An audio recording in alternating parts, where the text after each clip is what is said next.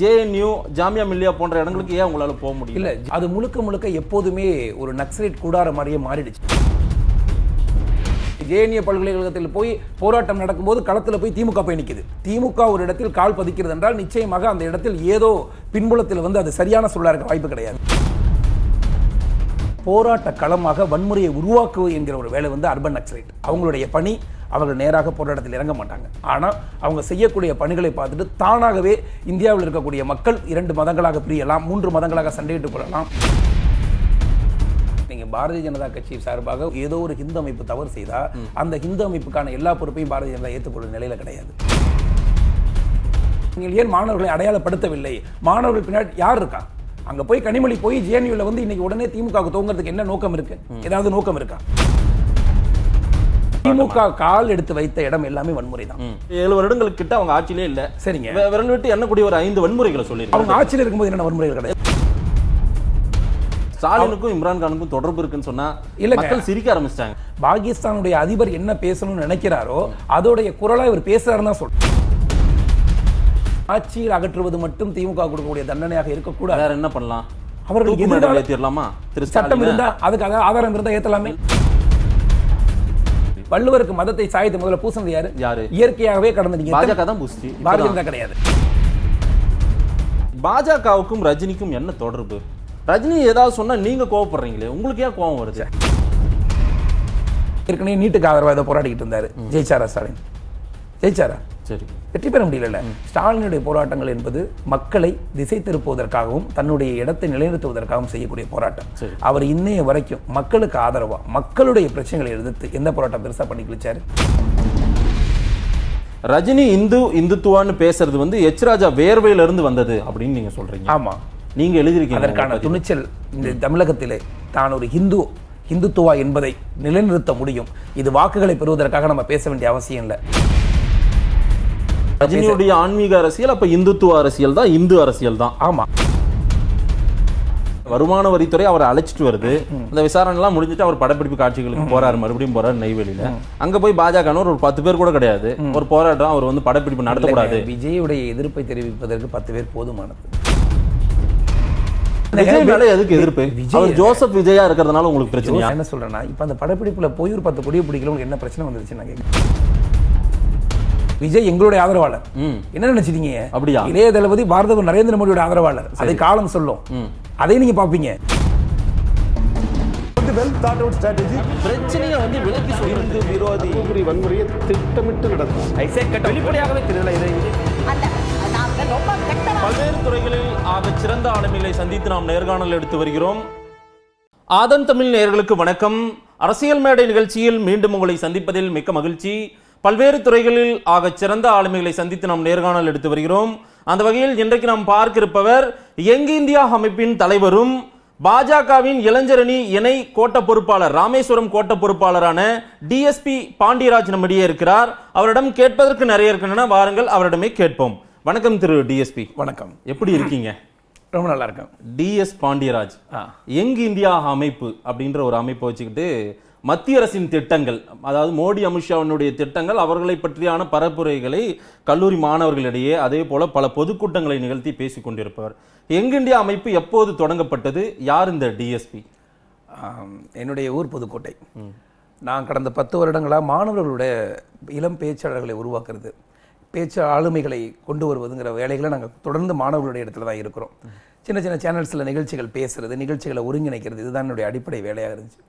அப்புறம் எந்த அரசு வந்தாலும் நாம் குறை சொல்வதற்கும் அதை தவறாக திசை திருப்புவதற்கும் எல்லாருமே தயாராக இருக்கிறோம். இதுதான் மிகச்சிறந்த அரசியல்வாதிகள் எல்லாரும் பண்ணிக்கிட்டு இருக்காங்க. ஆனால் ஒவ்வொரு அரசாக இருந்தாலும் சரி, அது இன்னைக்கு பாரத பிரதமர் நரேந்திர மோடி அரசாக இருந்தாலும் சரி, காங்கிரஸுடைய அரசாக இருந்தாலும் கூட சில திட்டங்கள் மக்களிடையே கொண்டு போய் சேர்ப்பதற்கு சில நல்ல விஷயங்கள் இருக்கும். அதை கொண்டு போய் சேர்க்கக்கூடிய ஒரு பொதுத்தளமான ஒரு அமைப்பு தேவை அப்படிங்கிற எனக்கு ஒரு நோக்கம் இருந்துச்சு. இதை நான் துவங்கிய நேரம் ஜல்லிக்கட்டு போராட்டம் நடந்த போது தமிழகத்தில் இருக்கக்கூடிய அனைத்து இடங்கள்லையும் இந்த ஜல்லிக்கட்டு தடைக்கு காரணம் பாரத பிரதமர் நரேந்திர மோடி அப்படிங்கிற மாதிரியான ஒரு தகவலையும், தொடர்ந்து அந்த ஜல்லிக்கட்டு ஆதரவு களம் ஃபர்ஸ்ட் மாணவர்களுடைய கூட்டமாக இருந்தது. அது பல பேர் அரசியல் மேடைகளாக பயன்படுத்திக்கிட்டு வந்தாங்க. அப்போ அந்த மேடைகளுக்குள்ள பாரதிய ஜனதா கட்சியினர் போறதற்கோ, பாரதிய ஜனதா கட்சியுடைய தலைவர்களுடைய ஆளுமைகள் உள்ள போறதுக்கோ முடியாத அளவிற்கான ஒரு சூழலை அன்னைக்கு ஏற்படுத்தி வச்சிருந்தாங்க. எல்லா கட்சி தலைவர்களும் அங்க போக முடியல. இல்ல சில பேர் போயிருந்தாங்க. ஆக்சுவலா எப்படின்னா இப்ப திமுகவுடைய ஒரு புதுக்கோட்டை ஒரு கூட்டம் இருக்குன்னு வச்சுக்கோங்களேன், திமுகவுடைய தலைவர்கள் மேடையில் இருக்க மாட்டாங்க. ஆனா திமுகவை சார்ந்தவர்கள் அந்த மேடைக்குள்ள பாரத பிரதமர் நரேந்திர மோடிக்கு எதிரான ஒரு பரப்புரையை நிறுத்துவதற்கு ஒரு காரணம், அடிப்படை காரணம் பண்ணிக்கிட்டு இருந்தாங்க. பின்புலத்துல பண்ணாங்க. அது அங்க இருக்க மாணவர்களுக்கு தெரியாது. இந்த தளத்துல முதல் முறையா நான் ஒரு பயணம், நாங்க ஒரு 6 பேர் அடங்கிய ஒரு டீம் வந்து ஃபாலோ பண்ணோம்.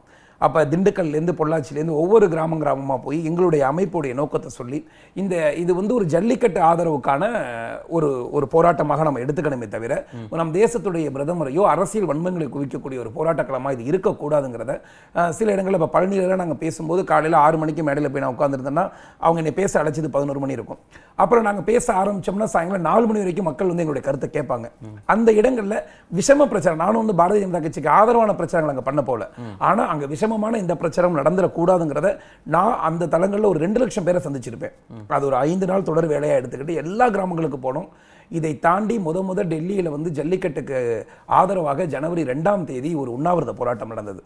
இதற்கு பிறகுதான் அந்த பொங்கல் விடுமுறைக்கு பிறகுதான் ஜல்லிக்கட்டு போராட்டம் வந்து மிகப்பெரிய தீவிரம் அடைஞ்சிச்சு. அந்த ஜனவரி 2ஆம் தேதியான போராட்டத்திலேயே அந்த ஜல்லிக்கட்டுக்கு ஆதரவான உண்ணாவிரதத்தில் கலந்து கொண்ட தமிழண்ணா. நான் முதலில் தமிழனாகவும் பிறகு பாரதிய ஜனதா கட்சியுடைய தொண்டனாகவும் தேசியத்தை நேசிக்கக்கூடியவனாகவும் இருக்கக்கூடிய ஒரு மனிதனாகவே நான் இருக்க விரும்புகிறேன். அந்த துவக்கம் இந்த யங் இந்தியாங்கிற ஒன்று உருவாக்க வச்சிச்சு. இன்னைக்கு பல கல்லூரிகளில் நிகழ்ச்சிகளுக்கு ஃபர்ஸ்ட் போகும்போது அலோவ் பண்ண மாட்டாங்க. இல்லை சார், மோடிக்கு வந்து தடை இருக்கு, மோடி வந்தா மாணவர்கள் ஏதாவது கொஸ்டின் கேட்பாங்க அப்படின்னு. நான் மோடியை பற்றியான அரசியல் பிரச்சாரத்துக்கு நான் போகலை. எங்கள் பாரத பிரதமர் சொல்லக்கூடிய ஒரு வார்த்தை என்னன்னா, எதிர்க்கட்சியினரும் கூட நம்மளுடைய திட்டங்களை பயன்பெறணும், அந்த வேலையை நம்ம செஞ்சுக்கிட்டே இருப்போம். இல்ல இது காங்கிரஸ் காலத்திலே நீங்க வந்து பண்ணிருக்கீங்க காங்கிரஸோட திட்டங்களை? இல்ல, நான் கிடையாது. நான் வந்து மோடியுடைய காலம். நீங்க யங் இந்தியா அமைப்புன்னு ஒண்ணு வச்சுக்கிட்டு அரசின் திட்டங்களை கொண்டு போகணும், அரசின் விஷம பிரச்சாரங்கள் செய்யறவங்களை தடுக்க முயற்சி பண்ணிருக்கீங்க. அப்புறம் பாஜகவில் இணைஞ்சிருக்கீங்களே? ஆமா, நான் பாரதிய ஜனதா கட்சியுடைய முதல் தொண்டன். சரி, அதற்கு பிறகுதான் யங் இந்தியா. நான் 2 சாயலையும் ஒன்றுபடுத்த விரும்பல. நான் கல்லூரிகளுக்குள்ள பேசும்போது இந்தியாவுடைய ஸ்டார்ட் அப் இந்தியாவுடைய திட்டங்களை பத்தி பேசுறேன், ஸ்கில் இந்தியாவை பத்தி பேசுறேன், மாணவர்கள்ட்ட மாணவர்களுக்கு தூய்மை இந்தியாவுடைய நோக்கத்தை பத்தி பேசுறேன். அது வெறும் விளக்கமாறு எடுத்துக்கிட்டு போட்டோ கொடுக்கக்கூடிய வேலை கிடையாது. இன்னைக்கு இத்தனை லட்சம் கழிப்பறையை கொண்டு போய் சேர்ப்பதற்கு அந்த தூய்மை இந்தியா நமக்கு பயன்பட்டு இருக்கு. அது மாதிரியான இங்க இருக்கக்கூடிய ஒரு தேவையில்லாத மாணவர்கள்ட்ட குவிக்கப்பட்ட ஒரு விஷயங்களை கேள்விகளுக்கு பதில் சொல்றோம். இந்திய குடியுரிமை சட்டத்துக்கு ஆதரவாக கூட கடந்த வாரம் ஒரு கல்லூரியில் நிகழ்ச்சி பண்ணியிருந்தேன். அப்பவும் கூட நாங்க சொன்ன விஷயங்கள் நீங்க கேள்வி கேளுங்க. இதுல வந்து எப்போதுமே அரசுடைய திட்டங்களில் யார் அறிவாளி என்பது தேவையில்லை. எல்லா கேள்விகளுக்கும் ஒரு சரியான பதில் சொல்லணுமாங்கிற அவசியம் இல்லை. எல்லா கேள்வியும் தெரிஞ்சு எல்லாத்தையும் ஒரு பதில் சொல்ல வேண்டிய நிர்பந்தம் எல்லாரும் அறிவாளி இருக்க முடியாது. ஏதோ ஒரு காலத்தில் எல்லாரும் முட்டாள்தனமா இருப்போம். ஆனா கலந்துரையாடல்ங்கிறது மிக அவசியமானது. அந்த கலந்துரையாடலை மாணவர்கள்ட்ட கொண்டு போறோம். அவங்க கிட்ட பிஜேபிக்கு ஆதரவா நீங்க வாங்க, மோடிக்கு ஓட்டு போடுங்க அப்படிங்கறது நாங்க சொல்லல. இதுக்கப்புறம் ஒரு 5-6 கல்லூரிகளை மெல்ல மெல்ல போராடி உள்ள போனோம். இப்ப தானாவே நீங்க எங்க கல்லூரிக்கு வாங்க அப்படிங்கிற அளவிற்கான தேச சிந்தனைகளை நாங்க கொண்டு போறோம். அது மாணவர்கள் பயன்படுற மாதிரியான வேலைகள் செய்யறோம். அவங்க ஸ்டார்ட் அப் இந்தியாவில் தொழில் துவங்குறாங்க. இப்போ கல்லூரி முடிச்சு வர்றாங்க. வந்த மாணவர்கள் வந்து ஸ்டார்ட் அப்ல கைட் பண்ணா நான் கைட் பண்ண தயாரா இருக்கேன். என்னுடைய மெயில் ஐடி உங்களுக்கு அங்கேயே நான் கொடுத்துறேன். உங்களுக்கு எப்போது வேண்டுமானாலும் இந்த திட்டங்களில் தேவைப்படக்கூடிய எந்த உதவியாக இருந்தாலும், ஏன்னா எனக்கு டெல்லியை பொறுத்த வரைக்கும் எல்லாருடையும் ஈஸியாக பழகக்கூடிய ஒரு வாய்ப்பு கிடைச்சிச்சு இந்த மாணவர்களை சந்திக்கிறதுனால. அதனால என்னுடைய கோரிக்கைகள் நியாயமான சட்டப்பூர்வமான கோரிக்கைகள் உடனடியாக நிறைவேற்றப்படும். அதனால அந்த வேலைகளை நான் தொடர்ந்து செஞ்சுட்டு வரேன். இல்ல இது ஒரு விஷயம், சிஏஏ விஷயத்துல ஒரு போராட்டம் நடக்குது, மாணவர்கள் விஷயத்துல விஷம பிரச்சாரம் பண்றவங்களுக்கு மத்தியில நான் பேசுறேன்றீங்க. அது மாதிரி இந்த டெல்லியிலே ரொம்ப பயணப்பட்டு நீங்க வந்து பண்ணிட்டு இருக்கீங்கன்னும் போது ஜேஎன்யூ, ஜாமியா மில்லியா போன்ற இடங்களுக்கு ஏன் உங்களால போக முடியல? இல்ல, ஜேஎன்யூடைய அந்த பல்கலைக்கழகம் எப்படிப்பட்டதாக இருக்கிறது, நான் அந்த களத்துல போய் இருந்தது வரை சொல்றேன். அது முழுக்க எப்போதுமே ஒரு நக்சலைட் கூடார மாதிரியே மாறிடுச்சு. இது வந்து அடிப்படை கம்யூனிஸ்ட்வாதிகளுடைய கல்லூரி தான். இல்ல நக்சலைட்டுகள்ன்ற வார்த்தை இந்தியாவுல நக்சலைட்டுகளே இல்லங்க, எல்லாரையும் அழிச்சு ஒழிச்சிட்டாங்க அப்படின்னு எல்லாம் பேசின காலம் நினைக்கிறோம்னா 2 விதமான களப்போராளிகள் இருக்கிறார். அது எப்படி வைக்கிறீங்க அந்த பேரை? அதுதான் இன்னைக்கு அர்பன் நக்சலைட் இல்லாம இன்னைக்கு பாரத பிரதமரை எதிர்த்து இத்தனை பிரச்சாரம், பொய் பிரச்சாரம் நடக்குதுன்னா அதுக்கு அர்பன் நக்சலைட் இருக்காங்க, ரீசன் இருக்கு. இந்த அர்பன் நக்சலைட் யார் அவங்க போய் பிரெயின் வாஷ் பண்றாங்க? முதல்ல மாற்று மதத்தில் இருக்கவங்க இந்த பிஜேபி வந்து ஹிந்துக்கு எதிராக செயல்படுது அப்படின்னு ஒரு மாணவன்ட்ட சொல்லும் போது மதத்தின் அடிப்படையில் யாரிடம் எதை பேசினாலும் உடனடியாக உணர்ச்சிகரமாகறாங்க. ரெண்டாவது, அவங்க வந்து சரியான திட்டங்கள் போய் சேராத ஒரு பழங்குடி மக்கள், அந்த மக்கள்கிட்ட வந்த மாணவர்கள் அந்த களத்தில் இருந்தாங்கன்னா அவங்க கிட்ட உங்களுடைய ஏழ்மைக்கு காரணம் வந்து இந்த அரசு தான், உங்களுடைய வறுமைக்கு காரணம் இந்த அரசு தான் அப்படின்னு சொல்லும்போது அந்த மாணவன் அரசுக்கு எதிரான சில வேலைகளை கண்மூடித்தனமா போய் செய்றாங்க. இன்னைக்கு ஜேஎன்யூ பல்கலைக்கழகத்தில் போய் போராட்டம் நடக்கும்போது களத்தில் போய் திமுக போய் நிற்குது. திமுக ஒரு இடத்தில் கால் பதிக்கிறது என்றால் நிச்சயமாக அந்த இடத்தில் ஏதோ பின்புலத்தில் வந்து அது சரியான சூழலா இருக்க வாய்ப்பு கிடையாது. அவங்க நிச்சயமா எனக்கு தெரிஞ்ச ஒரு நல்ல எந்த இடங்கள்லையும் போய் களத்தில் போய் நின்னது கிடையாது. அவங்க போய் நிற்கிறாங்கனாலே அங்கே ஒரு மிகப்பெரிய பின்புலமான ஒரு அர்பன் நக்சலைட்டோட டீம் இருக்கும். அதுக்கு முன்னாடி கம்யூனிஸ்ட் இருப்பாங்க, மேம்போக்கா பொருளாதார உதவிக்கு காங்கிரஸ் இருப்பாங்க. அர்பன் நக்சலைட்னா அவங்க என்ன வேலை பண்றாங்க? அது அர்பன் நக்சலைட்டோட வேலை, நக்சலைட்டுகள் என்ன செய்வாங்கன்னு தெரியும். நீங்க அர்பன் நக்சலைட், அதுவும் வந்து நகர்ப்புறங்கள்ல இருக்கிற நக்சலைட் என்ன வேலை பண்றாங்க? என்ன வேலை பார்க்குறாங்க? ஒரே ஒருவனை ஈஸியாக வீழ்த்தி கொலை செய்வது என்பது ஒரே ஒரு கொலையோடு முடிந்துவிடும். இது நக்சலைட்டுகளுடைய வேலை. அவங்க தன்னுடைய போராட்டங்களை மிக தீவிரமாக வன்முறையின் மூலமாக பண்ணுவாங்க. ஆனால் போராட்ட களமாக வன்முறையை உருவாக்குவது என்கிற ஒரு வேலை வந்து அர்பன் நக்சலைட். அவங்களுடைய பணி, அவர்கள் நேராக போராட்டத்தில் இறங்க மாட்டாங்க. ஆனால் அவங்க செய்யக்கூடிய பணிகளை பார்த்துட்டு தானாகவே இந்தியாவில் இருக்கக்கூடிய மக்கள் 2 மதங்களாக பிரியலாம், 3 மதங்களாக சண்டையிட்டுக் கொள்ளலாம், இல்லை மொழி ரீதியான பிரச்சனைகளை உருவாக்கலாம், கலாச்சார ரீதியான பிரச்சனைகளை உருவாக்கலாம். ஒரு எது அன்னைக்கு முடியுமோ அதை வைத்து மனிதர்களை துண்டாடக்கூடிய பலம் வாய்ந்தவர்கள் அர்பன் நக்சலைட்ஸ். அதில் மாற்றுக்கிறதே கிடையாது. இந்திய அரசு பாதுகாப்பற்ற தன்மையில் இருக்குது. இல்ல, இந்தியா யாரு நக்சலைட்டு, யாரு வந்து இரும்பு கரம் கொண்டு அடக்க வேண்டிய ஒரு நபர் அப்படின்றத பாதுகாக்க தவறுன இடத்துல அரசாங்கம் இருக்கு. அப்படிதானே சொல்ல முடியும்? அப்படி கிடையாது. நீங்க என்ன நினைக்கிறீங்கன்னா, இங்க வந்து இருக்கக்கூடிய அர்பன் நக்சலைட் யார் பின்னாடி போய் ஒளிந்து கொள்கிறார்கள்? யார் பின்னாடி? அவங்க இருக்கிறது இங்க இருக்கக்கூடிய எதிர்க்கட்சி அரசியல்வாதிகளிடம் போய் ஒளிஞ்சுக்கிறாங்க. அதுக்கு பின்னாடி ஊடகங்கள், எல்லா ஊடகங்களும் சொல்ல, சில ஊடகங்கள் அவங்க பின்னாடி போய் ஒளிஞ்சுக்கிறாங்க. அவங்க என்னன்னா, அரசுடைய சட்டபூர்வமாக போராட்டமாகவே ஒரு திரைமறைவு வேலையை அர்பன் நக்சலைட் செய்யறாங்க. இவங்க தான் செய்யறாங்க. அதுக்காக பாரதிய ஜனதா கட்சி எதிர்த்து கொண்டிருப்பவர்கள் எல்லாம் அர்பன் நக்சலைட் நாங்க சொல்லவில்லை. அது கருத்து கிடையாது. நியாயமான போராட்டங்கள் பற்றி எப்போதுமே வேண்டும். ஒரு ஜனநாயகம் இல்ல.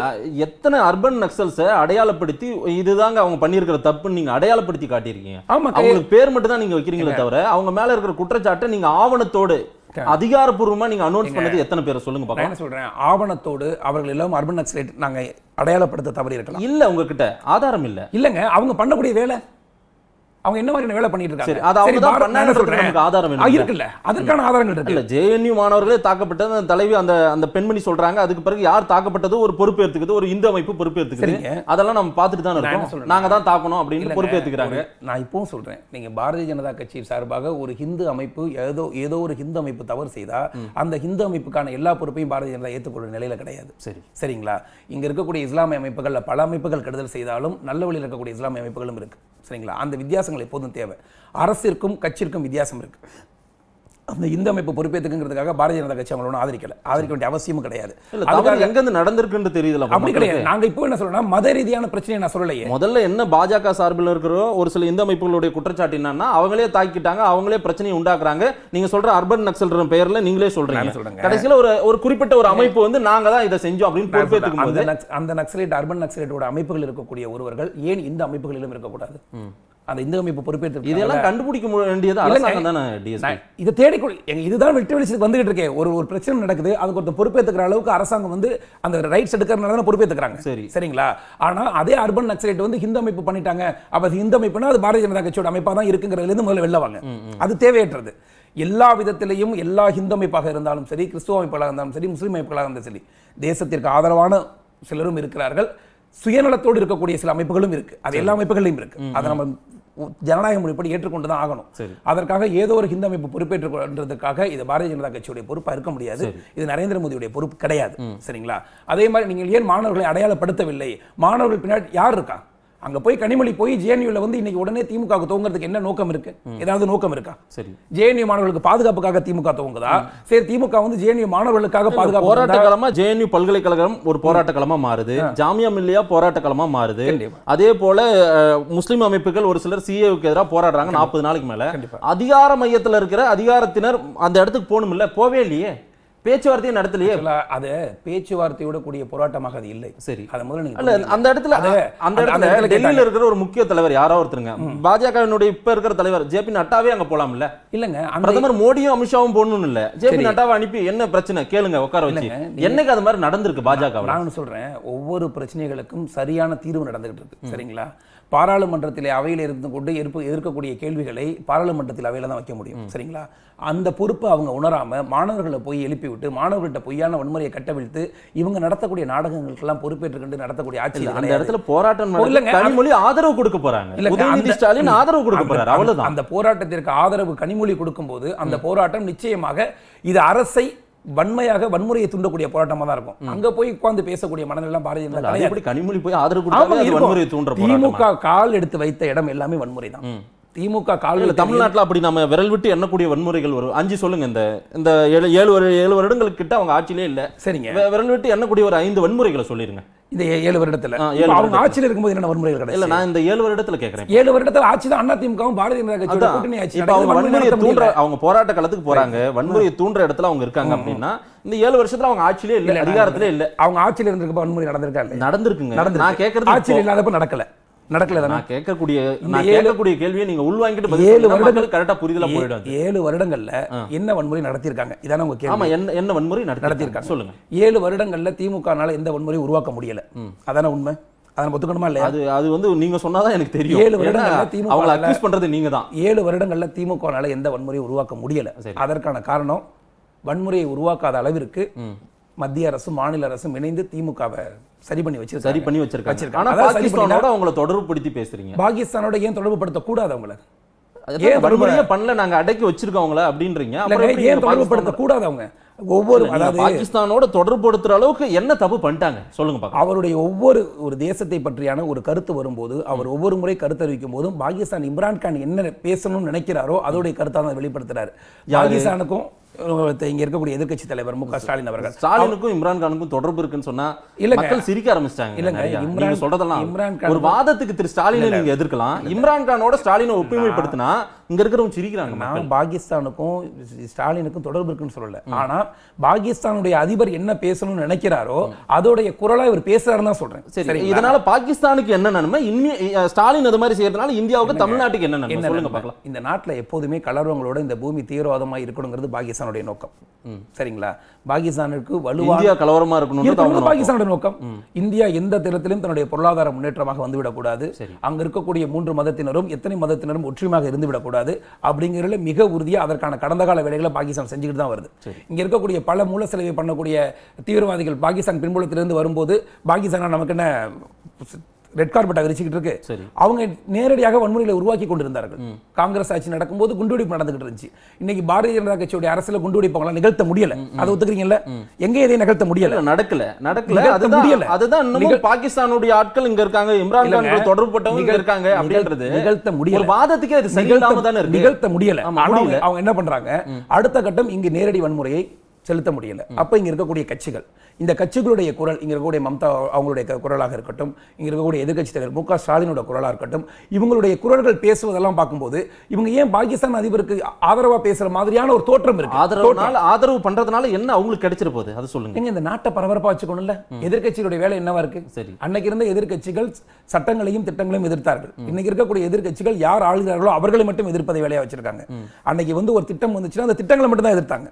அதுதான் எதிர்க்கட்சியா இருந்துச்சு.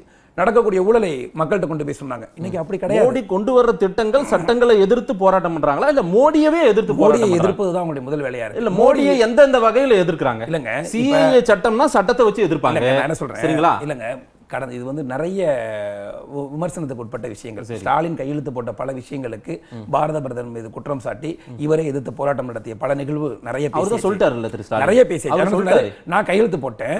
நீங்க என்னுடைய ஆட்சிகள்ல திமுக ஆட்சிகள்ல நிறைய தவறுகள் நடந்தது. தவறுக்காக நாங்க மன்னிப்பு அப்படின்ற யார்கிட்ட மன்னிப்பு கேட்கணும்? மக்கள் கிட்ட தான் மன்னிப்பு கேட்டார். அவரு கேட்டிருக்காரு.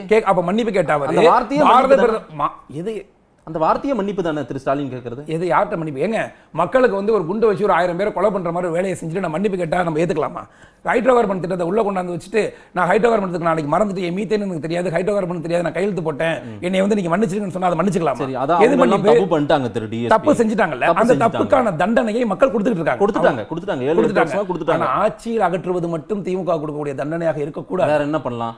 அவர்களுக்கு சட்டம் இருந்தா அதுக்காக ஆதாரம் இருந்தா ஏத்தலாமே. இல்ல, அதுதான் உங்களுடைய ஆசைன்னா அதையும் சொல்லுங்க. நான் என்ன சொல்றேன், பாகிஸ்தானோட ஒப்புமை திராவிட முன்னேற்ற கழகம் மக்களுக்கு எதிரான விஷயங்கள் அங்க கையெழுத்திட்டு இருக்கோம்னு சொல்றாங்க. நீங்க சொல்றீங்க சரிங்களா? இல்ல, அவரே சொல்றாரு மன்னிப்பு கேட்டோம், நாங்க மன்னிப்பு கேட்கிறோம், நாங்க தவறு செஞ்சிட்டோம் அப்படின்றாரு. அந்த தவறை திருத்த வேண்டிய இடத்துல உங்களுக்கு ஓட்டு போட்டு உட்கார வச்சிருக்காங்க. அதை நீங்க திருத்துற வேலையை பார்த்தா இன்னமும் அவங்க குற்றச்சாட்டே சொல்லியிருந்தா எப்படி? அது குற்றம் சாட்டுவதற்கான காரணம் ஒவ்வொரு முறை இந்த தவறு செய்யும் போது இந்த ஒட்டுமொத்த மீடியாக்கள் என்ன வருது, பின்புலத்தில் இதை மோடியே உண்டு பண்ணது மாதிரி பாரதிய ஜனதா கட்சியே உண்டு செய்தது போல அவங்க பேசிட்டு இருக்காங்க. தமிழுக்கு எதிரானவர்கள், தமிழ் அதிகாரத்துக்கு எதிரானவர்கள் சொல்றாங்க. இன்னைக்கு இருக்கக்கூடிய வள்ளுவரை இந்திய அளவில் கொண்டு போய் சேர்த்தது பாரதிய ஜனதா கட்சி தான். நீங்க இன்னும் கொஞ்சம் உள்ளடங்க போயிட்டீங்கன்னா வள்ளுவர் கொண்டாடுங்க. வள்ளுவர் இந்துன்னு சொன்னாதான் அங்க பிரச்சனை வருது, வேற ஒண்ணும் இல்ல. வள்ளுவர் என்னவா இருந்தா பிரச்சனை, நமக்கு என்ன பிரச்சனை? இல்லங்க, வள்ளுவர் ஹிந்து தானே. அதுல என்ன இப்ப இந்த வரலாறு எல்லாம் நம்ம தேடி பிடிச்சி இல்ல வரும் தலைமுறைக்கு வள்ளுவரை கொண்டு போய் எப்படி சேர்க்கணும்? நம்ம வள்ளுவர் ஒரு ஹிந்து கிறிஸ்து முஸ்லிம் அப்படின்னு நம்ம சொல்றதால என்ன வள்ளுவர் ஹிந்து தான் சொல்றதுல உங்களுக்கு என்ன பிரச்சனை? இல்ல இதுவரை வள்ளுவரை நம்ம எப்படி பார்த்தோம்? இல்லங்க, உலக பொதுமறையாம் எல்லாருக்கும் கொடுத்துட்டாரு, படைச்சு போயிட்டாரு, அந்த உலகத்துக்கு கொடுத்துட்டு போயிட்டாருன்னு படிக்கிறோம். என்னுடைய கேள்வி, வள்ளுவரை இந்துவா காட்டுறதுனால என்ன இதனால சாதிக்க? வள்ளுவரை இந்துன்னு சொல்றதுனால இங்க என்ன பிரச்சனை? இதுவரை அப்படி பார்க்கலையா? இந்துவா கிறிஸ்துவா முஸ்லிமா எல்லாரும் கொண்டாடுறோம்ல. அதற்கான கேள்வி எங்க வந்துச்சு? வள்ளுவர் ஹிந்துவாக இருந்த போது ஒரு பட்டையை அடிச்சுட்டு ருத்ராசம் போட்டக்கூடிய புகைப்படத்தை தூக்கிட்டு வெள்ளையா ஒரு ட்ரெஸ்ஸை போட்டு பட்டையை எடுத்து ருத்ராசம் எடுக்கணுங்கிற நெருக்கடி எதுக்கு வந்துச்சு? வள்ளுவருக்கு மதத்தை சாய்த்து முதல்ல பூசினது யாரு? இயற்கையாகவே கடந்து பாஜக தான் பூசிச்சு, பாரதிய ஜனதா கிடையாது. பாரதிய ஜனதா கட்சி கூட ஆகல. இல்லங்க, பாரதிய ஜனதா கட்சி பூசினதா முதல்ல எடுக்காதீங்க. ஆரம்பத்துல இருந்த வள்ளுவருடைய ஒரு உருவத்தை இவர்கள் இடைப்பட்ட காலத்துல மதிப்பிற்குரிய ஐயா கருணாநிதி ஐயா காலத்துல மாத்துறாரு. அந்த மாற்றத்தை எங்க போனீங்க நீங்க?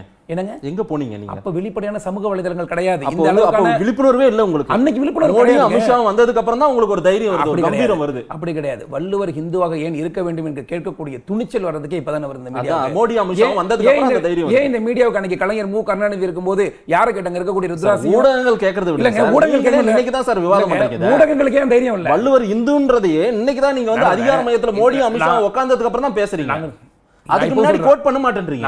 வள்ளுவருக்கு செலவச்சாங்க, வள்ளுவர் கோட்டம் அமைச்சாங்க, அன்னைக்கெல்லாம் யாருமே இதை பத்தி பேசல. அன்னைக்கெல்லாம் எங்க போச்சு பாஜகன்றதான் கேள்வி. இன்னைக்கு திடீர்னு வள்ளுவர் எங்களுக்கானவர் அப்படின்னு சொன்ன கொண்டாடும் போது பிரச்சனை வருது. நாங்க என்ன சொல்றோம்னா, வள்ளுவர் ஹிந்து இல்லைன்னு சொல்லும் போது நாங்க பிரச்சனை கொண்டாடுறோம். சரி, நாங்க இப்ப என்ன சொல்றோம்னா, வள்ளுவரை வந்து நீங்கள் கிறிஸ்தவராகவோ இஸ்லாமியராகவோ யாரோ ஒருத்தவங்களை சாட்டிஸ்ஃபை பண்றதுக்காக இங்க இருக்கக்கூடிய சிறுபான்மைகள் மனசு காயப்படும், அவங்களை ஒரு மதத்தில் அடைச்சிட்டா நீங்க நினைக்கிறீங்கல்ல, அந்த காயப்படும் நினைக்கக்கூடிய நீங்கள் எங்கள் பெரும்பான்மையாக வாழக்கூடிய எங்கள் ஹிந்து மக்களுக்காக அவர் ஹிந்துவாக ஏற்றுக்கொள்வதற்கு என்ன பிரச்சனை? இல்ல, மக்கள் தான் அதை முடிவு பண்ண போறாங்க. இதை ஏன் ஆமா நீங்க மக்கள் கிட்ட சொல்றீங்க, சில விஷயங்களை டைவர்ட் பண்றீங்க. இல்லங்க, பிரச்சனையை டைவர்ட் பண்றதுக்கு அப்படி கிடையாது. நாட்டுல எவ்வளவோ பிரச்சனை இருக்கு, அதெல்லாம் விவாதிக்கணும். நாட்டுல என்ன தினந்தோறும் நாடு என்பது பிரச்சனைக்குரியதுதான். இந்தியா வந்து ஒரு நாடு கிடையாது. இது ஒரு 50-60 நாடை சேர்ந்து ஆளுவது போல கட்டி ஆள வேண்டியது.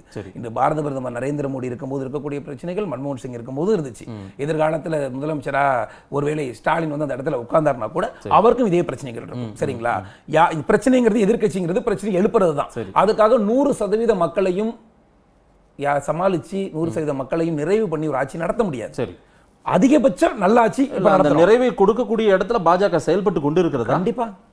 கண்டிப்பா செயல்படுறதுனால மீண்டும் எங்களுக்கு ஆட்சி கொடுத்திருக்காங்க. வாக்குகள் தான் ஒரு அரசை வெற்றியை தீர்மானிக்கிறது என்றால் அந்த வாக்குகள் எங்களுக்கு கிடைத்திருக்கு. தமிழ்நாட்டு மக்களை மாத்தவே முடியல. தமிழ்நாடு மக்கள் ஏன் மாறலன்னு நினைக்கிறீங்க? எந்த அளவுக்கு மாறணும்னு நினைக்கிறீங்க நீங்க? இங்க மோடிக்கான எதிர்ப்பலை ஒரு கட்டமைப்பு இருந்துட்டே இருக்குன்னு நீங்க சொல்றீங்க, ஒரு பிம்பத்தை உருவாக்குறாங்கன்னு சொல்றீங்க. அதையே உடை தெரிய முடியல உங்களால. ஒரு தலைவரை போடுறது கூட பாஜகவுக்கு இத்தனை நாள் ஆகுது, 200 நாள் ஆகுது. என்ன பிரச்சனை? பாரதிய ஜனதா கட்சி ஒரு தலைவரையோ ஒரு தனிப்பட்ட மனிதரையோ வைத்து இயங்கக்கூடிய இயக்கம் அல்ல. தலைவரே வேண்டாம் பாஜகவுக்கு. அப்போ எங்க இது ஒரு அமைப்பு ரீதியான வேலை. இந்த 200 நாட்கள்ல எவ்வளவு நிகழ்ச்சி கட்சியில நடந்திருக்கு நீங்க கவனிச்சிருக்கீங்களா? நடந்திருக்கு. எவ்வளவு பிரம்மாண்டமான இந்திய குடியிருப்பு பேரணி எது ஆதரிச்சு பண்ணிருக்கோம். 370 ஆதரிச்சு பேரணி பண்ணிருக்கோம். இவ்வளவு பிரம்மாண்டமா எல்லா விஷயங்களும் பண்ற ஒரு கட்சிக்கு தலைவர் போறதுக்கு எவ்வளவு தாமதமாகுது அப்படின்னு ஒரு கேள்வி வரும்ல. சாதாரண சின்ன சின்ன இயக்கங்கள் லெட்டர்பேட் கட்சிகளுக்கு எல்லாம் உடனே தலைவரை நியமிக்கிறாங்க. பாஜக போன்ற பெரிய கட்சிக்கு நீங்க சொல்றீங்க மிகப்பெரிய பேரணி நடத்துற கட்சிக்கு, மிகப்பெரிய கூட்டங்களை நடத்துற கட்சிக்கு, மிகப்பெரிய நிகழ்ச்சிகளை நடத்தக்கூடிய கட்சிக்கு ஏன் தலைவர் 200 நாள் ஆகுது நியமிக்கிறது? எவ்வளவு அழகான ஒரு இயக்கம் பாருங்க.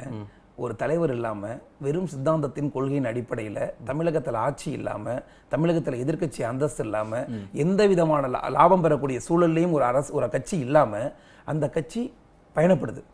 அப்ப தேசத்திற்காக ஒரு பயணத்தை தமிழகத்தில் நாங்கள் தலைவரை வச்சுதான் போராடுங்கிற அவசியம் கிடையாது. சரி, அதுக்காக தலைவர் தேவையில்லை, தலைவருங்கிறது இங்க சாதாரணமா நீங்க கேட்க வேண்டிய அவசியம் இல்லை. பாரதிய ஜனதா கட்சியை பொறுத்தவரை தலைமை பதவி என்பது ஒருங்கிணைப்பு பதவி. சரி, அந்த ஒருங்கிணைப்பை செய்வதற்கான தலைவர்கள் நிறைய பேர் இருக்காங்க. தலைவர் இல்லைங்கிறதுக்காக மதிப்பு மத்திய அமைச்சர் பொன் ராதாகிருஷ்ணனுடைய முன்னுரிமை ஒன்றும் குறைக்கப்படலை, ஹச் ராஜாஜியுடைய முன்னுரிமை குறைக்கப்படலை. அதை சார்ந்த 2ஆம் கட்ட தலைவர்கள் எல்லா தலைவர்களுடைய தலைமையிலும் சில பகுதியில் பிரிக்கப்பட்டு தான் வேலை நடக்குது. இவங்க தான் தலைவர் நாங்க காட்டல. அதுக்கான கால அவகாசம் நிறைய பேர் போட்டியில இருக்கிறாங்க. நிறைய தலைவர்களுக்கான தேடல் இருக்குது, இருக்கிறவங்களும் நிறைய தேடல் இருக்குது. கொஞ்சம் காலம் இப்போதைய தேவையில்லை நாங்க நினைக்கிறோம். கண்டிப்பா சீக்கிரம் அதற்கான ஒரு நியமனத்தை அறிவிக்கட்டும். என்னுடைய மிக முக்கியமான கேள்வி, பாஜகவுக்கும் ரஜினிக்கும் என்ன தொடர்பு? ரஜினி ஏதாவது சொன்னா நீங்க கோவப்படுறீங்களே, உங்களுக்கு ஏன் கோவம் வருது? சூப்பர் ஸ்டார் என்பவர் இந்தியாவை தாண்டி ஒரு பெரிய அடையாளம். சரிங்களா? பாரதிய ஜனதா கட்சி நாங்கள் காவி சாயத்தில் என்னை உள்ள வைக்கக்கூடாது அப்படின்னு அவர் சொன்னப்போ கூட ரஜினியை எதிர்த்தான கண்டனங்களை நாங்கள் பெருசாக வைக்கல. அப்புறையே ரஜினியை நாங்கள் ஆதரிக்கிறோம்னா அவர் இன்றும் அரசியல் கட்சியாக துவங்கி இது கண்டனத்துக்குரிய வார்த்தை தான் ரஜினி பயன்படுத்துறது. சரியா? காவிக்குள்ள நம்ம தப்பு கிடையாது. சொன்னது கண்டனத்துக்குரிய ஒரு வார்த்தை தான் அவர் பேசுனது. காவி சாயத்தை நான் பூசலைன்னு சொன்னப்ப கூட அவரை நாங்க கண்டிக்கல. அப்ப நீங்க ஒரு விஷயத்தை புரிஞ்சுக்கணும், நல்லது பண்ணணும்னு நினைக்கிறவன் காவி சாயத்துக்குள்ள தான் இருக்கணும்னு அவசியம் இல்லை. சரி, சூப்பர் ஸ்டார் நாங்க அப்படிதான் பாக்குறோம். நீங்க காவி சாயத்துக்குள்ள ஹிந்து உங்களோட இணைய மாட்டேன், காவி சாயத்தோட நான் உள்ள வர மாட்டேன்றவரை கூட நீங்க ஏத்துக்கிறீங்கன்னா அப்படி என்ன ரஜினிக்கும் பாஜக தொடர்புன்னு தான் நான் கேட்கிறேன். ஒரு தேசிய குடியுரிமை சட்டத்தை எதிர்த்து இங்க இருக்கக்கூடிய எதிர்கட்சிகள் போராடும் போது ஒரே ஒரு வார்த்தை, இந்த நாங்கள் 2 கோடி கையெழுத்து வாங்கியிருக்கோம் அப்படின்னு சொல்லி ஸ்டாலின் இதை சொல்லிட்டு வாங்கிட்டு இருக்காரு. அந்த ஒரே ஒரு விஷயம் ஒரே ஒரு நாள் கேட்டா திறந்து சூப்பர் ஸ்டார் பேசின உடனே எத்தனை நாள் கழிச்சு? இல்லைங்க, எத்தனையோ நாள் இருந்துட்டு போதுங்க. 2 கோடி கையெழுத்துக்கு 3 மாசமா போராட்டம் 3 மாசம் இல்லைங்க, திடீர்னு ஒரு நாள் வெளியே வந்து ஒரே ஒரு 2 நிமிஷம் கேட்டை தான் வீட்டு கேட்டை திறந்து அவர் பேசின ஒரு விஷயம் இவங்க செஞ்ச அத்தனை போராட்டங்களும் ஒண்ணுல ஆகி போயிடுச்சு.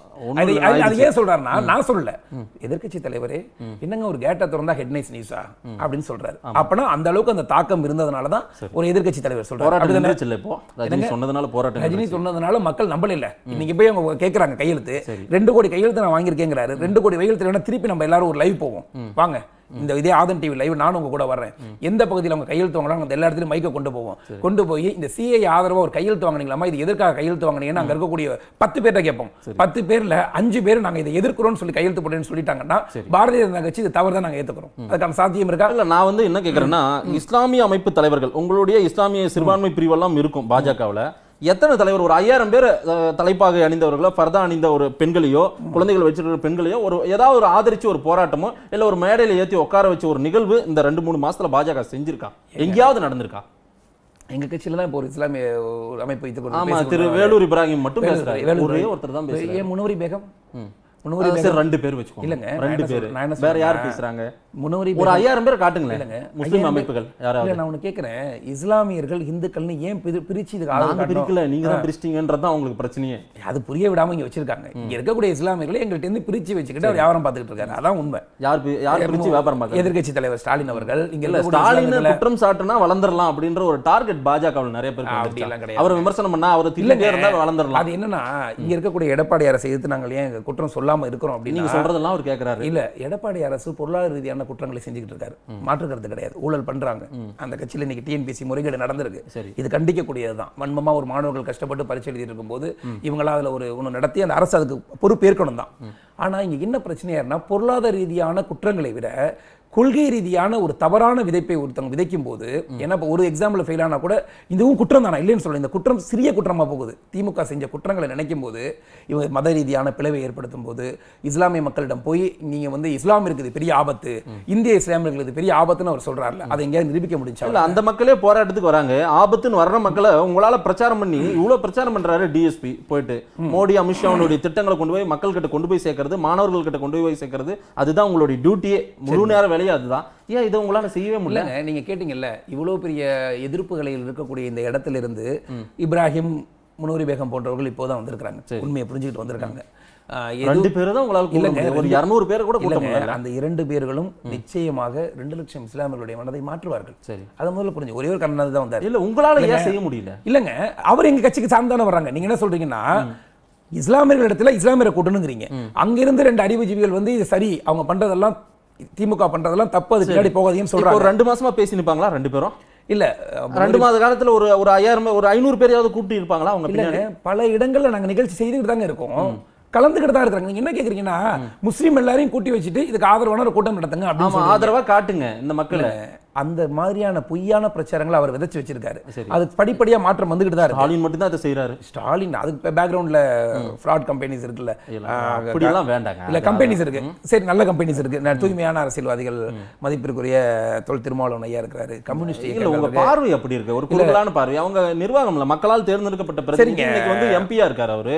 நீங்க அப்படி எல்லாம் பேசவே கூடாது. தொல் திருமாவளவன் ஐயா இருக்கிறாரு, கம்யூனிஸ்ட் இயக்கங்கள் இருக்குது, காங்கிரஸ் இருக்குது. இவங்க எல்லாம் பின்னாடி சேர்ந்துக்கிட்டு தமிழகத்துல எதிர்க்கட்சி தலைவரை முன்னிறுத்துகிறார்கள்.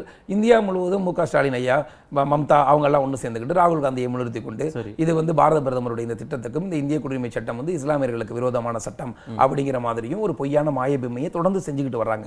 இதற்கான தோல்வி எங்க நடக்கும்னா அடுத்து வரக்கூடிய சட்டமன்ற தேர்தலில் நிச்சயமான இதனுடைய தோல்வி அவர் அனுபவிப்பார். சரி, இல்ல சிஏஏ விஷயத்துல இவங்க எல்லாம் எதிர்ப்பு தெரிவிக்காங்க, அந்த மக்களுக்கு ஒரு பொய் பிரச்சாரத்தை கொண்டு போய் திணிச்சிட்டு இருக்காங்க, விதைச்சிட்டு இருக்காங்க அப்படின்றீங்க. பாஜக நிர்வாகி, பாஜகவை சேர்ந்த ஒருவர் கர்நாடகாவில் பெங்களூர்ல ஒரு 300 வீடுகள் இவங்கெல்லாம் வந்து அகதிகள் அப்படின்னு சொல்லிட்டு இவங்கெல்லாம் குடியுரிமை அற்றவர்கள் சொல்லிட்டு 300 வீடுகள் தாக்கப்பட்டிருக்கு. அவங்களை அடிச்சு ஒழிச்சதுக்கு அப்புறம் அவங்க வந்து இந்த நாட்டின் பூர்வகுடிகள் அப்படின்றது நிரூபணமாக. இந்த விஷயம்லாம் உங்க காதுக்கே வரலையா? இல்லைங்க, நான் என்ன சொல்றேன்னா ஏதோ ஒரு அவன் பாஜக நிர்வாகி பொறுப்பேற்றிருக்காரா? பாஜகவை சார்ந்தவர் தான். இல்லைங்க, அவங்க 300 பேர் நிரூபணம் யார் சொல்லியிருக்கா? அதுக்கப்புறம் அங்க அரசாங்க அதிகாரிகள் வந்து கண்டுபிடிச்சிருக்காங்க. அரசு சொல்லிருக்கு. அப்ப இந்திய அரசு அங்க வந்து ஒருவேளை இந்த நிகழ்ச்சி நடந்திருந்து அடித்திருந்தால் அது கண்டனத்துக்குரியது. கண்டனத்துக்குரியது. ஆனா இங்க இருக்கக்கூடிய இஸ்லாமியர்கள் விரட்டி விடுவார்கள் சொன்னாங்கல்ல, அங்க விரட்டி விடுவாங்க பூர்வ குடிகளுக்கான ஆதாரம் இருக்குல்ல இந்தியாவுக்கு. அப்ப இந்த இந்திய குடியுரிமை சட்டை ஆதாரம் தானே. இன்னைக்கு வந்து பாரதிய ஜனதா கட்சியுடைய ஆள் ஒண்ணு செஞ்சதுக்கு அப்புறம் இந்த இஷ்யூ ஆகுது. ஓகே, இருக்கட்டும். இதை நாளைக்கு மம்தா செய்ய மாட்டாங்க. என்ன இருக்கு? இதே மம்தா நான் அங்கிருந்து வந்தக்கூடிய இஸ்லாமியர்களை தனக்கு வாக்கு வங்கியா இருக்கிற வரைக்கும் ஆதரிக்கிறாங்க. நாளைக்கு வாக்கு வங்கியா இல்லாம போயிட்டாங்க. அவங்க வாக்கு வங்கி வேணும்னு தான் அவங்க ஆதரிக்கிறாங்க. அப்படியே வச்சுக்கலாம், உங்க பார்வையிலே வச்சுக்கலாம். வாக்கு வங்கியா அவங்க எப்படி அந்த வீட்டை எல்லாம் இடிப்பாங்க, அவங்கள விரட்டுற மாதிரி பண்ணுவாங்க. வாக்கு வங்கியா இருக்கிறனால அதை பண்றாங்க. இதே அவர்கள் வாக்கு வங்கியாக இல்லாமல் போனாங்கன்னா அவங்க மீண்டும் அங்க வந்து பாரதிய ஜனதா கட்சி அரசு இப்ப 18 எம்பி தொகுதியில வந்து பாரதிய ஜனதா அங்க ஜெயிச்சிருக்கு. சரிங்களா? இவ்வளவு ஆதரிச்சு அவங்கள அங்க இருக்கக்கூடிய 18 தொகுதிகள் போட்டி போட்டு 42 மக்களுக்கான நம்பிக்கை உங்களால கொடுக்கவே முடியல. 18 எம்பி வந்துட்டாங்க. 42 எம்பில 18 எம்பி மட்டும் இல்ல, வெஸ்ட் பெங்கால் இந்தியா முழுவதும் ஒரு மக்கள் வீதிக்கு வந்து போராட இறங்கிட்டாங்க. பெரிய போராட்டமா வெடிச்சிட்டே இருக்கு. தொடர்ந்து ஒண்ணுமே கிடையாது. இப்ப 370க்கு எதிர்த்து பயங்கர போராட்டம் நடத்துனாங்கல்ல, அதுக்கப்புறம் அதை என்ன பண்ணாங்க? ஜெயிச்சாங்களா? அதுக்கப்புறம் அதை எதிர்த்து இன்னைக்கு எதுவும் போராட்டம் நடக்குதா? சரி, இன்னைக்கு இந்த சட்டம் வந்திருக்கு. இது ஒரு 3 மாசம் பிழைப்பு ஓடும். 3 மாசம் முடிஞ்சதுக்கு அப்புறம் அடுத்தடுத்து என்னென்ன சட்டங்கள் வரப்போகுதுன்னு தெரியல. அடுத்தடுத்த 3 அதிகாரத்தில் இருக்கிறதுனால என்ன சட்டம் நீங்க போட்டுப்பீங்க? ஒரு 3 மாசம் இவங்க எதிர்க்கட்சிகள் போராடுவாங்க. பாதிக்கப்படுறது எளிய மக்கள். அப்படிதானே? அதிகாரத்தில் இருக்கிறோம்னா யாரோ ஒரு கட்சியுடைய தலைவர் ஒரு பொம்மை அரசை வைத்துக்கொண்டு அவர்கள் வேண்டியதெல்லாம் நிறைவேற்றிக்கிட்டு இருந்தக்கூடிய அரசு கிடையாது இது. சரிங்களா? மதிப்பிற்குரிய அன்னை அவங்க சோனியா காந்தி அவர்கள் இருந்துகிட்டு மன்மோகன் சிங்கை பிரதமராக வச்சுக்கிட்டு ரூமுக்குள்ள முடிவெடுத்து அனுப்பிச்ச சட்டங்கள் கிடையாது. ஒவ்வொன்றும் சட்டத்தில் பாஸ் ஆகிறதா இருக்கட்டும், இந்த சட்டத்தை உருவாக்குறதா இருக்கட்டும், வெகுஜன மக்களால் வெற்றி பெற்றவர்கள். சரிங்களா? பாரத பிரதமராக இருந்தாலும் சரி, எங்களுடைய உள்துறை அமைச்சராக இருந்தாலும் சரி, இது அதிகாரம்லாம் கிடையாது. இதைத்தான் எங்களிடம் எதிர்பார்க்கிறார்கள். இதை எதிர்பார்த்தா ஓட்டு போடுறாங்க. இவ்வளவு கால பாபர் மசூதி பிரச்சனையை தீர்ப்பதற்கு யாருக்கும் துணிச்சல் இல்லையே. இன்னைக்கு இந்த 6 மாத காலம் முடிக்க முடிஞ்சிருக்கு. அது ஒரு முடிவுக்கு வந்திருக்கு. அப்ப என்ன நினைச்சீங்க நீங்க? இங்க இருக்கக்கூடிய இஸ்லாமியர்களும் முஸ்லீம்களும் மிகப்பெரிய கலவரம் ஏற்படும் நினைச்சீங்க? இல்ல. இங்க இருக்க இந்திய இஸ்லாமியர்களே சொல்லிட்டாங்க, இது பெரிய பிரச்சனை கிடையாது, நாங்க 2 ஏக்கர் வச்சுக்கிறோம், அவங்க வச்சுக்கிட்டோம். அப்ப இவ்வளவு காலமா இந்த பிரச்சனையை நின்று எடுத்து போயிருக்கிறது யாரு? இந்த பிரச்சனை அரசியல் பண்ணீங்க. இந்த பிரச்சனையை முடிக்காம இருந்திருக்கிறது காங்கிரஸ் அரசு தானே. காங்கிரஸ் அரசு காலத்துல ஏன் இந்த பிரச்சனை இப்படி தீர்மானத்தை அவங்க கொண்டு வந்திருக்க கூடாது? இன்னைக்கு ஏத்துக்கிற மக்கள் ஏத்துக்க மாட்டாங்களா? இல்ல, அந்த சாதனைக்கான சொந்தக்காரர் பாஜகனே வச்சுக்கோங்க. அயோத்தி வழக்கின் தீர்ப்பு உங்களால தான் அமைதி காக்க முடிந்தது அப்படின்னு வச்சுக்கோங்க. ஆனா இந்த சிஏஏ விஷயத்துல ஏன் அந்த அமைதியை உங்களால கொண்டு வர முடியல? இப்போ சொல்லுங்க. இஸ்லாமியர்களுடைய மிகப்பெரிய பிரச்சனையாக வச்சு பிழைப்பு நடத்திக்கிட்டு இருந்தாங்க. டிசம்பர் 6 இந்தியா முழுவதும் அதை இந்த அளவுக்கு இதை நாங்கள் சாதகமாக கொண்டு வந்தது பாரதிய ஜனதா கட்சியுடைய வெற்றி மட்டும் கிடையாது. இது இங்க இருக்கக்கூடிய இஸ்லாமிய சகோதரர்கள் பாரதிய ஜனதா கட்சியும் பாரத பிரதமருடைய நம்பிக்கையும் இந்த பிரச்சனைக்கு நம்ம ஒரு முடிவுக்கு வந்துருவோங்கிற எண்ணங்களால் கிடைச்ச வெற்றி. இது இந்தியர்களுடைய வெற்றி. இது வெறும் எங்க கட்சியுடைய வெற்றி கிடையாது. ஏன்னா இப்படி ஒரு சட்டத்தை நாங்க போடும்போது நிச்சயம் இங்க இருக்கக்கூடிய மக்கள் அதை ஏத்துக்கிற மனநிலை எங்கேயுமே போராட்டங்கள் வெடிக்கல. அதை போராட்டப்படுத்த முயற்சி செய்தார் எங்களுடைய எதிர்க்கட்சி தலைவர் நினைச்சார். அதை இந்த அளவுக்கு அவரால் கொண்டு போக முடியல. ஏன் கொண்டு போக முடியலன்னா அடுத்த கொஞ்ச நாள்ல 370 வந்துருச்சு. சரிங்களா? காஷ்மீர் பிரச்சனை வந்ததுக்கு அப்புறம் என்னுடைய பிரதமர் வந்து தாடி ஷேவ் பண்ண முடியாம ரொம்ப கஷ்டப்படுறாரு, அவரை பார்க்கவே எங்க ரொம்ப பிரதாபமா இருக்கலாம் சொல்லலாம் கூட பேட்டி கொடுத்தாரு. சரிங்களா? அந்த அளவுக்கு காஷ்மீர் பிரச்சனையை பத்தி பேசி பார்த்தாரு. ஆனா இன்னைக்கு காஷ்மீர் என்ன ஆகுது? கடந்த 3 நாட்களாக அங்கு மிகப்பெரிய ஐடி நிறுவனங்கள் துவங்குவதற்கும் முதலீட்டாளர் கழகம் துவங்குவதற்கும் அங்க இருக்கக்கூடிய நிலங்களை ஒரு தனியார் எடுத்து டெவலப் பண்றதற்கான அரசு குத்தகைகளும் அது மிகப்பெரிய சுற்றுலாவாக கொண்டு வருவதற்குமான வேலையை துவங்கி இருக்கும். அங்க இருக்கக்கூடிய சுற்றுலா வளர்ச்சி, அங்க வளரக்கூடிய எல்லா நகரமயமாதலும் அந்த பகுதி மக்களுக்கு சுதந்திரமா மக்கள் நடமாடுறாங்களே. அந்த இன்டர்நெட் வசதி எல்லாம் ஒரு 60-70 நாட்கள் அதை எதுக்கு அந்த தடுத்து நிறுத்தப்பட்டது? அந்த இதெல்லாம் காலத்துடைய கட்டாயம் தேவை இருக்குது. ஏங்க ஒண்ணுமே இல்லாத தமிழ்நாட்டுக்குள்ளேயே இவ்வளவு பெரிய ஒரு எதிர்ப்பு இயக்கங்களை கொண்டு வர முடியுது, வன்முறையை கட்டமைப்பு. பாஜகவுக்கு தமிழ்நாட்டில் ஒன்றுமே இல்லை அப்படி சொல்றீங்க. வன்முறையும் தீவிரவாதமும் குறைவான தமிழகம் அப்படி சொல்றேன். ஆனா அவ்வளவு தீவிரவாதம் இருந்த காஷ்மீர்ல ஒரு அமைதியை ஏற்படுத்துவதற்காக ஏன் 60 நாள் நடத்தக்கூடாது? இதுக்கு மாதிரி ஊரடங்கு உத்தரவு யாருமே கொண்டு வந்தது கிடையாதா? அங்க ஊரடங்கு உத்தரவு இருக்கா? கிடையாது. ஒரு வைஃபை கனெக்ஷன் கட் பண்ணியிருக்காங்க. இப்ப படிப்படியாக கொடுக்க ஆரம்பிச்சிட்டாங்க, எல்லா பகுதிக்கும் போக ஆரம்பிச்சு. காஷ்மீரில் இருக்கக்கூடிய தொழில்துறை சார்ந்து மக்கள் வெளியே வந்து தொழில் பண்ண ஆரம்பிச்சிட்டாங்க. சூழ்நிலை மாறிடுச்சு. அதே மாதிரி இந்த இந்திய குடியுரிமை சட்டமும் இந்த இந்திய மக்கள் தொகை அதுக்கான சட்டமும் படிப்படியா அடுத்து ஒன்று வரும்போது ஸ்டாலின் இதை தூக்கி போட்டு அடுத்து ஒன்று கிளப்புவார். சரிங்களா? இது இப்படி இப்ப ஏற்கனவே நீட்டுக்கு ஆதரவாக போராடிக்கிட்டு இருந்தாரு. ஜெயிச்சாரா ஸ்டாலின்? ஜெயிச்சாரா? சரி, வெற்றி பெற முடியல. ஸ்டாலினுடைய போராட்டங்கள் என்பது மக்களை திசை திருப்புவதற்காகவும் தன்னுடைய இடத்தை நிலைநிறுத்துவதற்காகவும் செய்யக்கூடிய போராட்டம். அவர் இன்னைய வரைக்கும் மக்களுக்கு ஆதரவா மக்களுடைய பிரச்சனைகளை எதிர்த்து எந்த போராட்டம் பெருசா பண்ணி கிழிச்சாரு? ஒன்னும் கிழிக்கல. ஏன்னா இந்த டிஎன்பிசி ஊழல் வந்து அண்ணா திராவிட முன்னேற்ற கழகத்தில் தொடர்பு இருக்குங்கிறதுக்காக உதயநிதி ஸ்டாலின் போராட்டம் பண்றாரு. இதோடைய ஆர்வம் யாரா இருக்கும்? இதை முழுசா விசாரிக்கும் போது தான் இது என்ன ஆகும்னா, இது இன்னைக்கு நேற்று நடந்த தவறா இருக்க வாய்ப்பு கிடையாது. ஒரு 15 வருஷத்துக்கு முன்னாடி நடந்ததுன்றீங்க. தொடர்ச்சியாக இது நீங்க தொடர்ச்சியாவே கடந்த 20 வருடம் 25 வருடமா இங்க வேலை பார்க்கக்கூடிய அதிகாரிகள் எடுத்துக்கிட்டீங்கன்னா 30% 40% மக்கள் இந்த மாதிரி பணம் கொடுத்து வேலை வாங்கினவங்க தான். இதான் யதார்த்தம். சரி, பொய்யெல்லாம் சொல்ல வேண்டாம். நம்ம யதார்த்தத்தோட தான் பேச முடியும். காசு கொடுத்து வேலை வாங்கக்கூடிய கலாச்சாரம் தமிழகத்தில் இருக்கு, இல்லாமலாம் கிடையாது இன்னைக்கு. ஆனால் ஒரு பரீட்சையை உருவாக்கி அதை நேர்மையாக உருவாக்குற மாதிரி நடத்தி ஒரு மாணவர்களை ஏமாற்றுவது என்பது நிச்சயமா மிகப்பெரிய கண்டனத்துக்குரியது. ஆனால் இதை எதிர்த்து இவ்வளோ பெரிய பிரச்சாரம் அவங்க பண்ணலை. ஒரு பேரளவில் ஒரு மீட்டிங் நடத்துறாங்க. இதை எதிர்த்து அந்த கனிமொழி வந்து மாணவர்களுடைய ஜேஎன்யூல பாதிக்கப்பட்ட மாணவர்களுக்காக போராட சென்ற கனிமொழி இதற்காக இங்கே இருக்கக்கூடிய மாணவர்களை திரட்டி கொண்டு மொத்தமாக மாணவர் அமைப்பை வச்சுக்கிட்டு இதுக்கு நியாயம் கேட்டு பண்ணல. இதுக்கு 10 லட்சம் பேர் எக்ஸாம் எழுதுறாங்க. 10 லட்சம் எக்ஸாம் எழுதுனவங்களுக்கும் ஒரு அறிவிப்பு கொடுத்து உதயநிதி பண்ணிட்டாரு. கனிமொழியும் அப்படி ஏன் ஜேஎன்யூல நடக்கும்போது ஒட்டுமொத்தமா போய் நிக்கிறீங்க? சரி, அவங்க டெல்லியில அவங்க எம்பி அவங்க டெல்லி மாணவர்கள் தான் காப்பாத்துவீங்க, தமிழ்நாட்டு மாணவர்கள் காப்பாத்த. தமிழ்நாட்டு மாணவர்கள் தான் உதயநிதி போயிருக்காரு அவங்க கட்சியில இருந்து. என்ன வேற என்ன எதிர்பார்க்கறீங்க? அதாவது கலவரம் வன்முறை நடந்தா ஏத்துக்குவீங்க, மாணவர் பாதிக்கப்பட்ட வாழ்க்கை பாதிக்கப்பட்டா ஏத்துக்க மாட்டீங்க. அதாங்க அவங்க கட்சி போராட்டம் நடக்குது. வேற என்ன எதிர்பார்க்கறீங்க? கனிமொழி பண்ணணும்னு எதிர்பார்க்கறீங்க. இதற்கான இந்த டிஎன்பிசி உடைய ஊழலின் தொடர்ச்சி என்பது இது தொடர்ச்சி தான். இது அதிமுகவுக்கும் தொடர்ச்சி தான். இதுக்கு முன்னால் விசாரிக்கப்பட வேண்டும் என்றால் இது ஆரம்ப காலங்களில் இருந்து இந்த திராவிட கட்சிகள் 2 கட்சிகளையும் விசாரிக்கணும். இதுக்கான சிபிஐ விசாரணை நடத்த வேண்டும் என்பது என்னுடைய கருத்து. இல்ல, அந்த விசாரணை வரணும் நிச்சயமா. என்னுடைய மிக முக்கியமான ஒரு கேள்வி, ரஜினி இந்துத்துவான்னு பேசுறது வந்து எச் ராஜா வேர்வையில இருந்து வந்தது அப்படின்னு நீங்க சொல்றீங்க. ஆமா, நீங்க எழுதிருக்கீங்க. அதற்கான துணிச்சல் இந்த தமிழகத்திலே தான் ஒரு இந்துத்துவா என்பதை நிலைநிறுத்த முடியும். இது வாக்குகளை பெறுவதற்காக நம்ம பேச வேண்டிய அவசியம் இல்லை. அரசியல் அமைப்புக்காக அரசியலை வெற்றி பெறுவதற்காக. ரஜினியுடைய ஆன்மீக அரசியல் அப்ப இந்துத்துவ அரசியல் தான், இந்து அரசியல் தான். ஆமா, அல்ல அவர் என்ன சொல்றாரு, பாஜகவின் அரசியல் தான். இல்ல, ரஜினியுடைய துணிச்சலுடைய அந்த தைரியம் வந்தது நிச்சயமாக கட்சி ராஜாவுடைய வேர்வை தான். அதுல மாற்றுக்கிறதே கிடையாது. அப்ப எச் ராஜா பாணியில தான் ரஜினிகாந்த் அரசியல் பண்றாரு. அவருடைய பார்வை அப்படிதான் இருக்கு. அவருடைய கட்சி அவர் எப்படி நடத்தினா எனக்கு என்ன? இல்ல, நீங்க எழுதுறீங்களா அவருடைய வேர்வையில இருந்து வந்து. ஆமா, இன்றைய இந்துத்துவாவை பற்றியான பேச்சு, இந்துத்துவா பற்றியான உணர்வுகள் இங்க எங்க வந்திருக்குன்னா அதுக்கான விதையை போட்டது கட்சிராஜா. இன்னைக்கு ராஜேந்திர பாலாஜி பேசுறாருன்னா அதற்கான விதையை போட்டது கட்சிராஜா. தமிழகத்தில் முதல் இந்துத்துவத்தை மக்களிடத்தை கொண்டு போய் எனக்கு அரசியல் தோல்வி வந்துட்டு போகுது, எம்பியா நான் தோத்துட்டு போறேன், எம்எல்ஏ அப்படின்னு முடிவு எடுத்துட்டார் ரஜினி. நான் சொல்றது கட்சிராஜாஜி. சரி, கட்சிராஜாஜி நீங்க சொல்றீங்க இந்த விதையை அவருடைய வேர்வையில தான் இவர் வந்து உருவாயிருக்காரு அப்படின்னா ரஜினி அந்த பாணி தானே? இல்லங்க, இன்னைக்கு வாக்கு வங்கியாக மாறிடுச்சு. இன்னைக்கு எங்க நடந்துச்சுன்னா இது இந்து ஓட்ட கன்சாலிடேட் பண்றாரு ரஜினி. அப்படி வச்சுக்கலாமா? நீங்க எங்க முத வரி ரஜினில இருந்து ஆரம்பிக்கிறீங்க. எச் ராஜா வேர்வையில வளர்ந்ததுன்னு. ஆமாங்க, எங்களுக்கு கிடைக்கக்கூடிய கட்சிராஜாவுடைய வேர்வையில் விளைந்த அந்த நம்மளால வளர முடியல. பாஜகவால ரஜினி மூலமா ரஜினி வளர பாக்குறாரு. ரஜினி எங்களுடைய இந்துத்துவ கொள்கையை எடுத்துக்கொண்டு அவர் அதை எடுத்துக்கொண்டு போன உங்களுக்கு அவருக்கு சம்பந்தம் எல்லாம் கிடையாது, தேவையே இல்லை, அவசியமற்றது, சம்பந்தம் கிடையாது. சரி, இல்ல உங்களுக்கு அதிகமா கோவம் வருது அவரை ஏதாவது சொன்னா கூட? அதனால எங்க அரசியலுக்கு வராத ஒருத்தரை போய்கிட்டு அவர் ஆட்சி விவாதத்துக்கு கொண்டு வரீங்க. இல்லங்க, இப்ப எங்களுக்கு ஆதரவா கடைசியா பேசியிருக்காரு, சரிங்களா? அதனால நான் ஆதரவா சொல்றோம். இதே நாளைக்கு காலையில சூப்பர் ஸ்டார் ரஜினிகாந்த் பாரதிய ஜனதா கட்சியை பத்தி தவறா அவன் கமெண்ட் பண்ணா இதை விட கடுமையா கோவப்படுவோம். சரி, எங்களுக்கு அதெல்லாம் தேவையில்லை. எங்களை ஆதரிக்கும் போது நாங்க ஆதரிச்சா ஆகணும். இதான ஒரு சாதாரண ஒரு நட்பின் அடிப்படையில் இந்திய குடியுரிமை சட்டம் சரிங்கிறாரு. சரின்னு சொல்லக்கூடிய ஒரு சூப்பர் ஸ்டார் சொல்லும்போது நாங்க ஆதரிக்கணும் தானே அவரை. இவ சூப்பர் ஸ்டார் கட்சி ஆரம்பிக்கணும். நாங்க என்ன, நீங்க தான் சொல்றீங்க தமிழகத்தில் வந்து ஒரு மிகப்பெரிய அடிமை ஆட்சி நடந்துகிட்டு இருக்கு அப்படின்னு பல ஊடகங்கள் சொல்றாங்க. இவ்வளவு பெரிய ஆட்சி நடக்கும்போது நாங்க ஏன் சூப்பர் ஸ்டார் கதவை திறந்து விட்டு நீ முதலமைச்சர் சொல்ல நாங்க என்ன முட்டாளா? சரி, ஒருவேளை அது உண்மையா இருந்தா எங்களுக்கு அவசியம் இல்லை. பாஜகவே தமிழ்நாட்டில் ஆட்சியை பிடிக்குமோ? ஏன் பிடிக்க கூடாது? இல்ல, ஏன் பிடிக்க கூடாதுன்றது என்னோட ஏன் பிடிக்க கூடாது?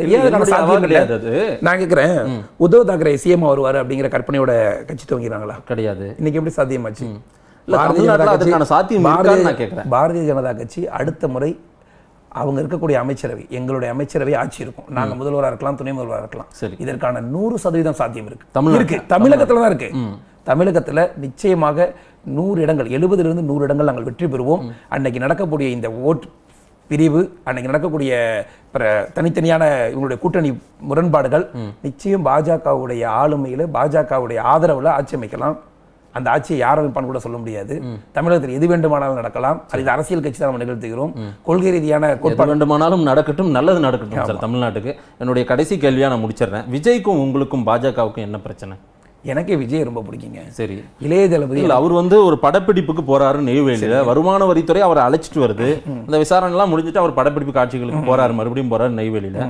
அங்க போய் பாஜக ஒரு 10 பேர் கூட கிடையாது, ஒரு போராட்டம். அவர் படப்பிடிப்பு நடத்தக்கூடாது. விஜயுடைய எதிர்ப்பை தெரிவிப்பதற்கு 10 பேர் போதுமானது. ஒரு எதிர்ப்பை தெரிவிக்கிறதுக்கு ஒரு வருமான வரியில நேத்து அவருக்கான கூட்டத்தை அவர் செல்ஃபி எடுத்து காட்டாரு. இல்ல, நான் என்ன சொல்றேன்னா, கூட்டம் இருக்கட்டுமே. இல்ல, பாஜக ஏன் எதிர்க்கிறீங்க? இருங்க, என்எல்சில உள்ள படப்பிடிப்புக்கான அனுமதியை விஜய் வாங்கியிருப்பாரு, அந்த படப்பிடிப்பு தயாரிப்பு நிறுவனம் வாங்கியிருக்கோம். பாஜக அந்த இடத்துல எதுக்கு போராட்டம் பண்றீங்க? போயிட்டு நீங்க யாரை சந்திக்கணும் அப்படின்னா, நெய்வேலி என்எல்சி நிறுவனத்துக்கு இல்ல எங்க நீங்க மனு கொடுக்கணுமா? ஒரு படம் அங்க எடுக்கக்கூடாது, அது பாதுகாக்கப்பட்ட பகுதின்றதை அங்க கொடுக்கணும். நீங்க போய் கொடியை பிடிச்சிட்டு போராட்டம் பண்றீங்க.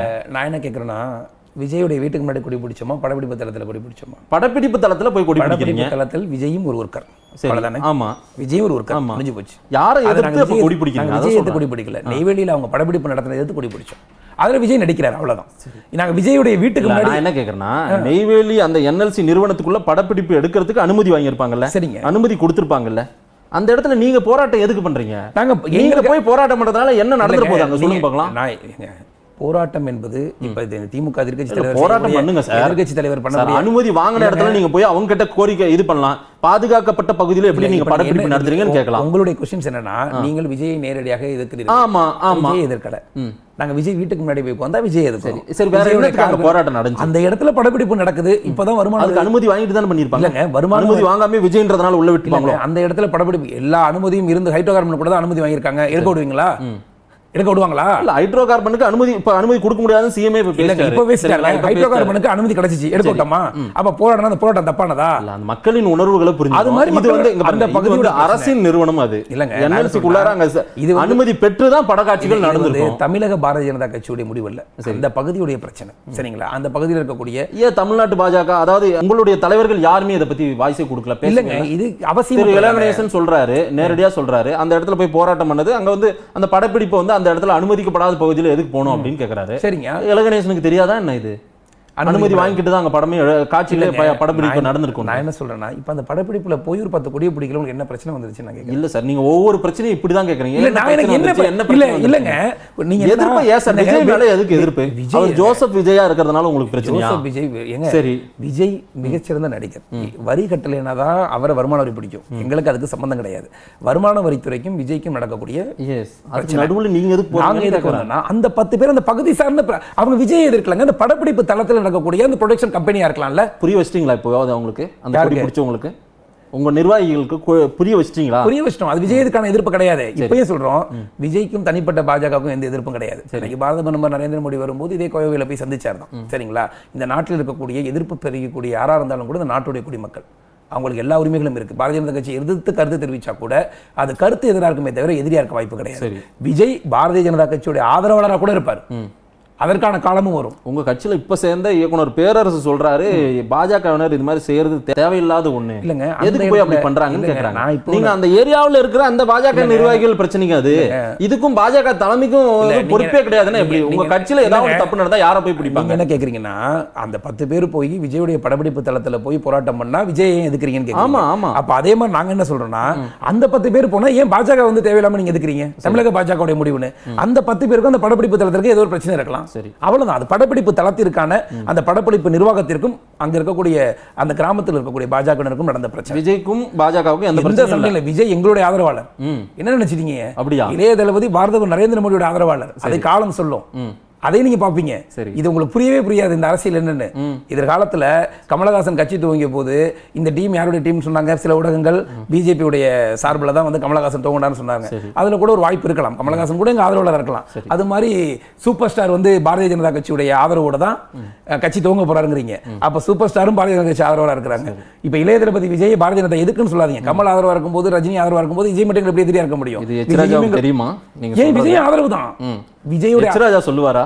சொல்லுவாரு. விஜய் எதிரி கிடையாது. நாங்க என்ன சொல்றோம்னா, விஜய் செய்யக்கூடிய செயல்களுக்கு எதிர்ப்பு தெரிவிக்கிறோம். விஜய்ங்கிற தனிப்பட்ட மனிதனுக்கு, அந்த நடிகருடைய புகழுக்கு, அந்த மதிப்புக்கு, இன்னைக்கு அவர் இருக்கக்கூடிய ரசிகர்களுக்கு இன்னைக்கு நாங்க எதிர்ப்பு கிடையாது. சரிங்களா? இன்னைக்கு நியாயமா வரி கட்டக்கூடிய அஜித் எங்களுக்கு ஆதரவாளரா? அஜித்துக்கு நாங்க போல்றோமே, அஜித் எங்களுக்கு வந்து ஓட்டு கேட்டாரா? எங்க வந்து ஓட்டு கேட்டாரு? நல்ல மனிதர்களை ஆதரிப்போங்க. தப்பு பண்ணாலும் அவங்களை சரி பண்ணி சொல்லி நம்ம ஆதரிக்கணும். நம்ம அதுக்காக விஜய் எதிரி மாதிரி பார்த்து அவனு திருந்த ஒரு வாய்ப்பு கொடுப்போமே. அவரும் பாஜக ஆதரவாளர் மாறினா திருந்திடுவாரா? நீங்க கேட்காதீங்க. உடனே அடுத்த கேள்வி பாஜக கேட்க மாட்டேன். அதான் இந்த நேர்காணல விஜய் ரசிகர்களும் பார்ப்பாங்க, அதை எப்படி எடுத்துக்க போறாங்க. விஜய் ரசிகர்களும் நான் சொல்றேன், விஜய் ரசிகர்களுக்கு எல்லாம் தெரியும்.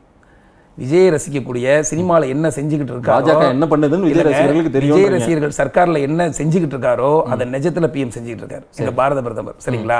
திரையில விஜய்க்கு கை தட்டுவாங்க, சபையில மோடிக்கு கை தட்டுற காலம் வரும். அதை புரிந்து கொள்ள காலம் வரும். விஜய்க்கும் வருமான வரித்துறைக்குமான சண்டையை பாஜகவுடைய சண்டை கிடையாது. படப்பிடிப்பு தளத்திற்கும் 10 பாஜக நிர்வாகிகளுக்குமான சண்டை, விஜய்க்கும் பாஜகவுக்கான சண்டை கிடையாது. இல்ல, அந்த சண்டைக்கு நடுவில் நீங்க கொடி பிடிச்சது தான் இப்ப விவாதம் ஆயிருக்கு. இல்லங்க, ஆனா அதற்கான விளக்கத்தை நீங்க கொடுத்திருக்கீங்க. மக்கள் கிட்ட கொண்டு போய் கொடுப்போம். மிக்க நன்றி திரு DS பாண்டியராஜ். நிறைய கேள்விகளுக்கு பதில் சொல்லியிருக்கீங்க. அதே மாதிரி மோடியின் திட்டங்களை கொண்டு சேருங்கள், கொண்டு போய் மக்களுக்கான நல்வழிப்படுத்தக்கூடிய திட்டங்களா இருக்கு அப்படின்றத காட்டுங்க. மக்கள் ஏத்துக்கிறதும் ஏத்துக்காததும் அவங்களுடைய விருப்பம். நீங்க சொல்லிக்கொண்டே இருங்கள். மிக்க நன்றி திரு DS பாண்டியராஜ். நன்றி நேயர்களே, மீண்டும் ஒரு அரசியல் மேடை நிகழ்ச்சியில் சந்திப்போம். நன்றி, வணக்கம்.